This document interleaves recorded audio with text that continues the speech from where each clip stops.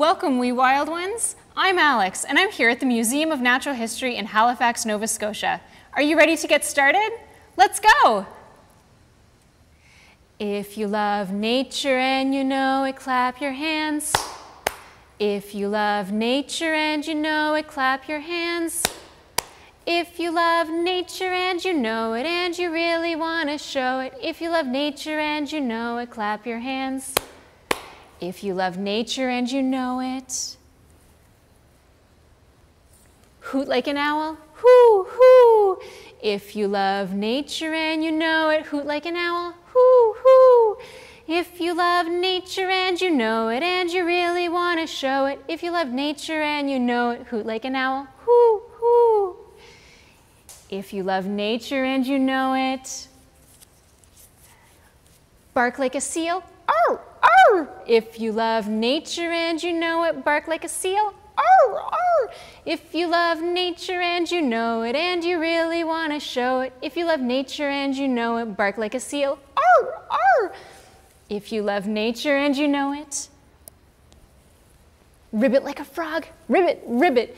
If you love nature and you know it, ribbit like a frog, ribbit, ribbit. If you love nature and you know it and you really want to show it, if you love nature and you know it, ribbit like a frog, ribbit, ribbit.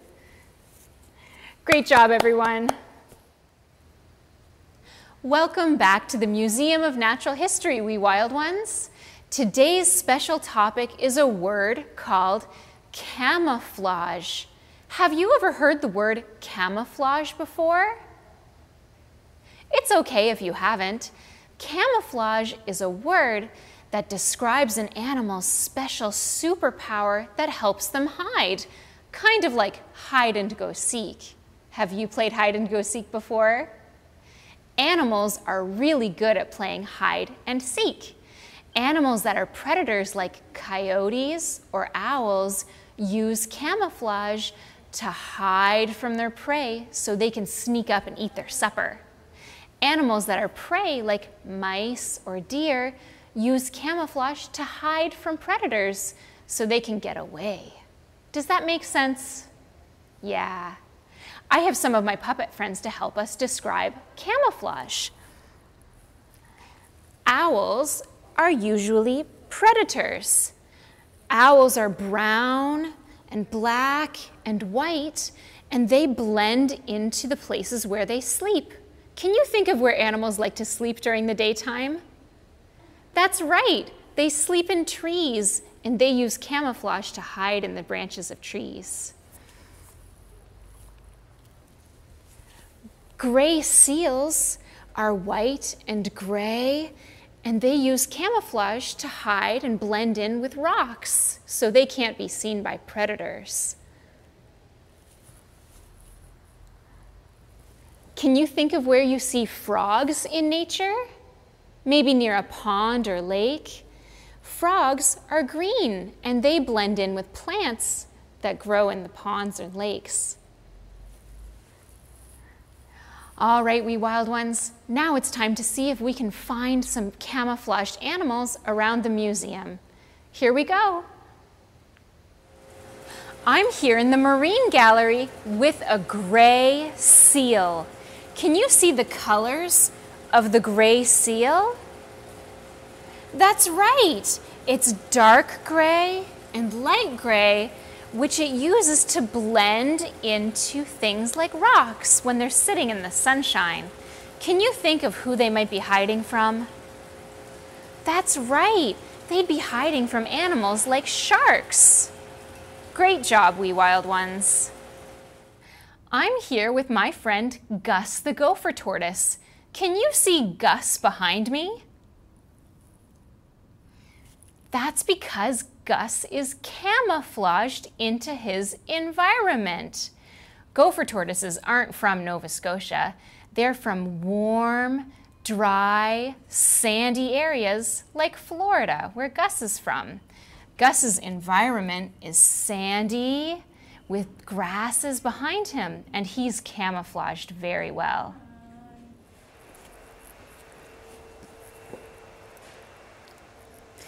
I'm here at the Maritime Garter Snake Tank.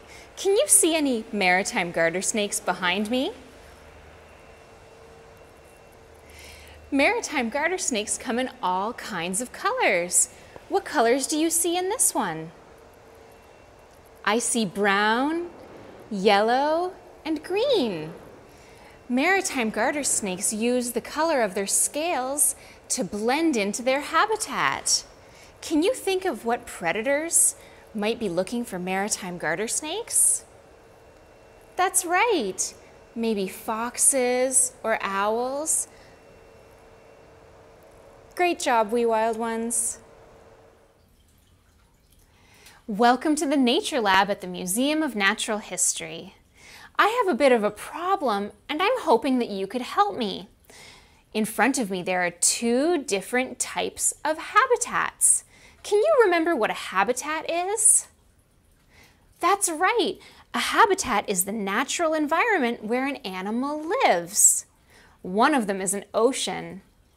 Oceans are really, really big, and they can be blue or gray or bright green too.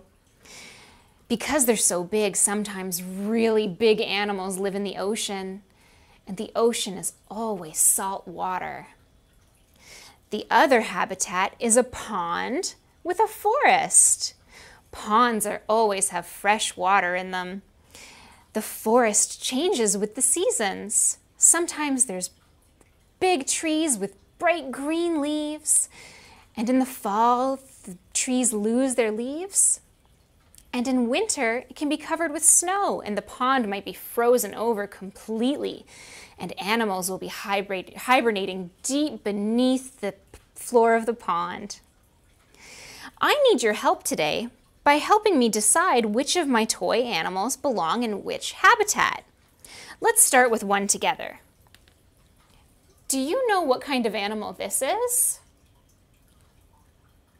This is a great white shark.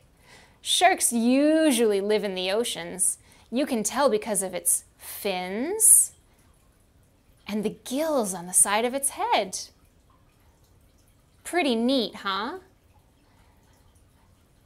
Great white sharks are gray on top and white on the bottom.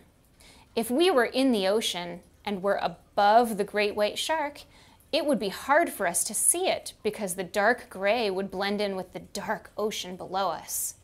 But if we were below the great white shark and looking up at it, we would see its white underside, but we might have the sun above the ocean above us, and it would be hard for us to see the great white shark. This is how sharks use camouflage, so they can sneak up on their prey.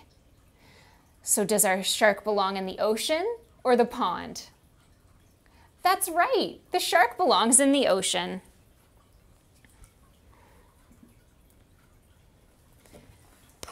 Here we have a gray seal. The gray seal looks a little like the great white shark. It's got a white belly and dark gray and black spots on its top. But they don't have gills, which means they spend a lot of time above the water. But they might be sunning themselves on things like gray rocks. Gray rocks would be a great place for a seal to blend in and hide from a predator like a shark.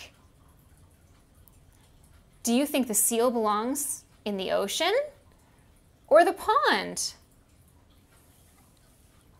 No, the seal belongs in the ocean.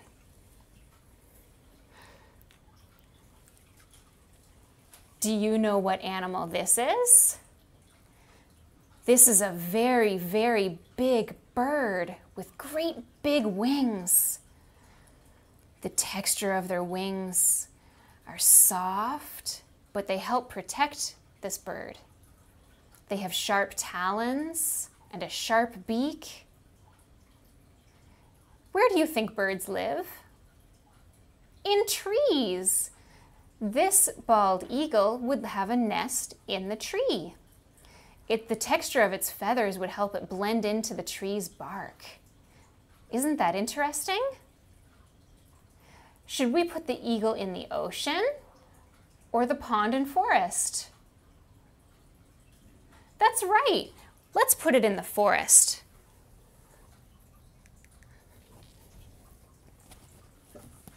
Do you know what kind of animal this is? This is a squirrel. Squirrels can be red or gray or brown. Squirrels usually live in, that's right, trees. They usually have a nest in a tree where they have their families. They like to eat things like acorns. Because of their color of the fur, they would blend into their surroundings in the trees. Do you think we should put the squirrel in the ocean or the pond and forest? No, not the ocean. Let's put the squirrel in the forest. Great job, wee wild ones. I think we put our toy animals in their correct habitats where they best camouflage themselves. Thanks for your help, wee wild ones.